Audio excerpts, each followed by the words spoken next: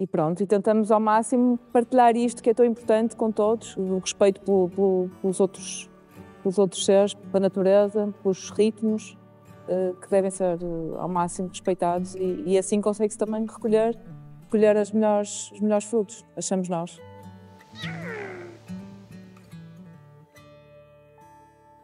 Então, nós somos a Quinta Vila Caiz, somos um projeto de agricultura biológica. A agricultura biológica não é só produzir alimentos, mas é um estilo de vida e é nesse sentido que gostamos agora muito de partilhar esse dia-a-dia com as pessoas que nos têm vindo visitar, de escolas como empresas e famílias, e uma vez por semana com os voluntários da Casa da Juventude que nos vêm ajudar a continuar a exercer a agricultura que queremos.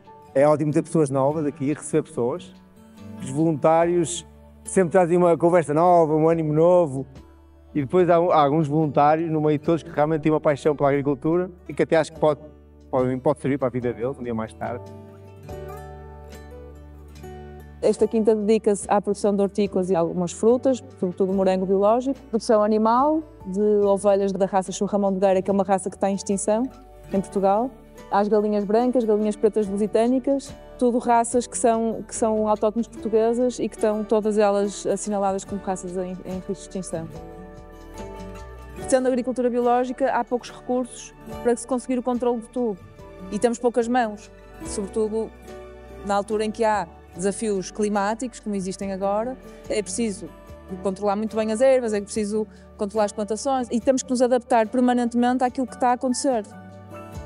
Há muito trabalho, há acordar cedo, é uma vida muito física e uma pessoa consegue ter menos contemplação todos os dias, de prazer de viver, que é uma coisa que hoje em dia, felizmente, parece que é difícil e não deveria ser, não é?